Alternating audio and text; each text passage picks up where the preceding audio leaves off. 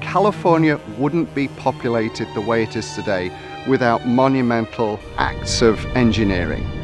That has enabled people to live in this landscape.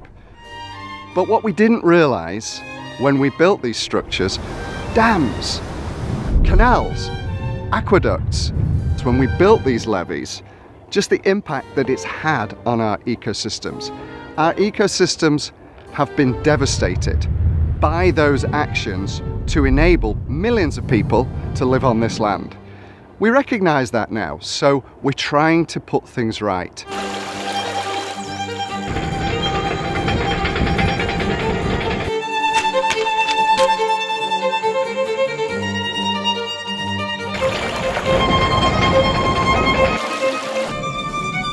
Hi, my name is April Sawyer. I'm an eco-engineer at Verdantas, and I've been project manager on the Hallwood side channel and floodplain restoration project.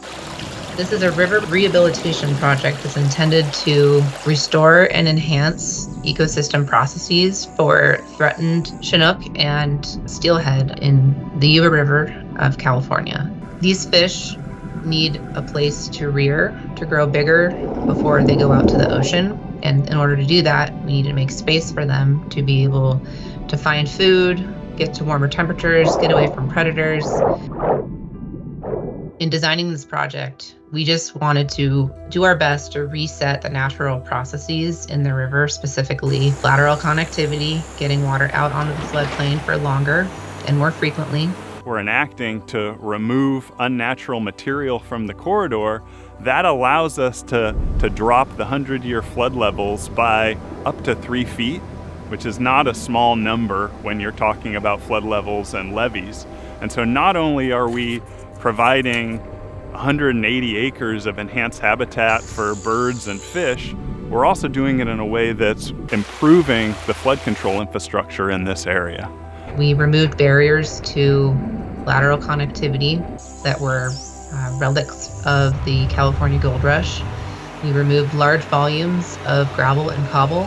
We lowered gravel bars so that they inundated more frequently and for longer. We've seen a benefit in post-project monitoring at the site. We've seen more salmon compared to non-native species. We've seen less predators. We've seen a good amount of food production of macroinvertebrates. We've seen natural riparian vegetation recruitment as fine sediment has come in and replaced some of the coarser gravel and cobble that's not as good for riparian vegetation to grow in. We had a federal, state, local, public, private partnership. So it was one of those kind of win-win across multiple levels projects that made it really successful. We're trying to restore rivers for the impacts and the influences that they currently have. Humans, population, urban areas. But we're really recognizing that we have to consider the environment as well as people, humans. And we can live together. We can create multi-objective projects that balance traditional water resources, flood control engineering with ecology, biology, and our ecosystems.